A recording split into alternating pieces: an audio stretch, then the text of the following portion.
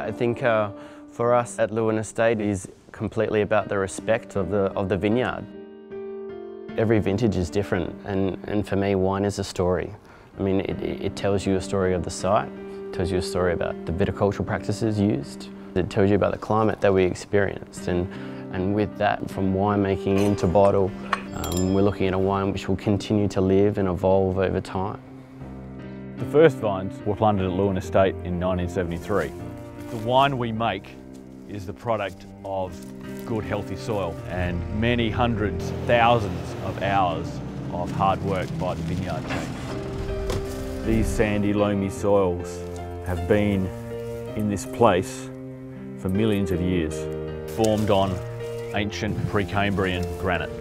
And all the iron in the granite was brought to the surface during the Tertiary, and it was rainforest. Now they're scattered all across the southwest, and we get wonderful flavours and aromas and good vine vigour.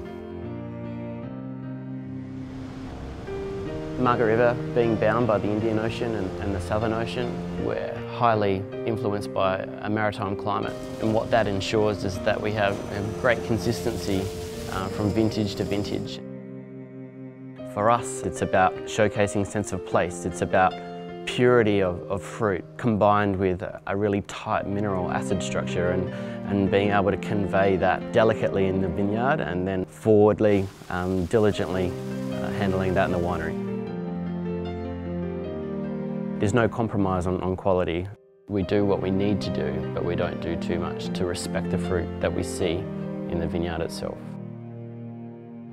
We had a vision of producing wines that ranked with the best in the world, about the pursuit of excellence. Excellence that would elevate us to rank with the great wines of the world. And indeed, we've done just that.